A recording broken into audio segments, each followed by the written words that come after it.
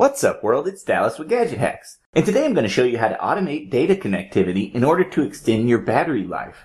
When you're not using your phone, it doesn't make much sense that it would be wasting power by maintaining an internet connection for the inside of your pocket. Okay, so maybe you need a little bit of intermittent data here and there so that apps can update themselves in the background and still post notifications.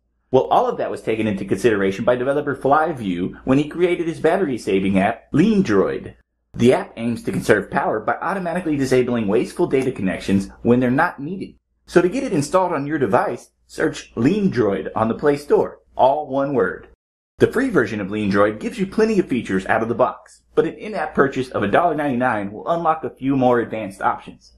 As soon as you install and run the app, the service is automatically enabled. You could essentially just install it, run it once, and then forget it even exists while you magically see improved battery life.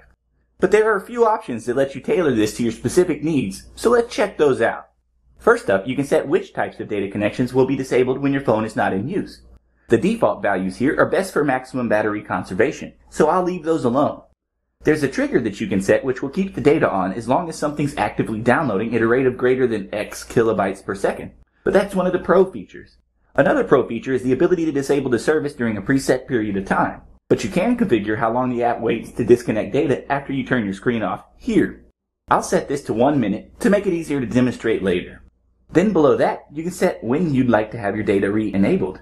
After screen unlocked is a good option if you're one who periodically takes their phone out to check the time and then puts it right back in their pocket. Then the app lets you set a small window during which data will be re-enabled briefly so that apps can sync in the background. You can set the frequency at which that occurs with the free version, but the duration of that window cannot be configured without a pro license. Additionally, you can tell the app not to periodically re-enable data when your battery is below 15%. Wi-Fi first means that Wi-Fi will take priority as the connections are re-enabled.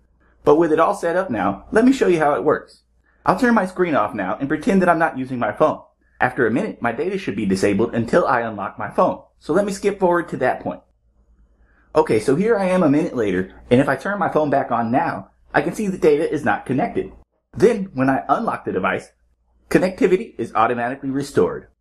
But for the full breakdown on Droid, be sure to check out my article at the link in the description below.